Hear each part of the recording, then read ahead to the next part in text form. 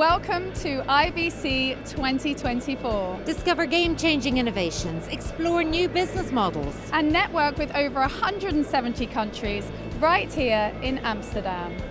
Well, here at the IBC in Amsterdam 2024, I'm joined by Lawton from Ceeblue. And how is it for you? How's the show going? It's going very well, thanks. It's the first day. We've had meetings all day, quite frankly, and some really exciting ones. And why is it so exciting for your customers at the minute? What is it that you're offering? Well, we're going to announce tomorrow something that we call WebRTS, which is the latest and greatest. It's a true innovation in real-time delivery. And what it does is it mixes the best of what you find in the super fast WebRTC delivery with the reliability you get in something like an HTTP or HLS delivery. And we're able to do both at the same time. Very exciting. And where do you think that positions you in the industry then? Well, I think we've been recognized for at least 2 years now as a leader on the cutting edge for real-time delivery. This may make us the true innovator as of tomorrow, I think.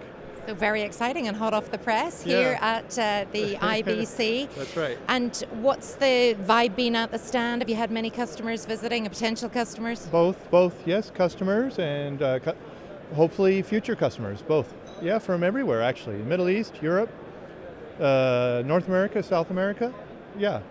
Broadcasters, traditional broadcasters, also sports streaming platforms in particular. We're seeing a lot of interest there as well.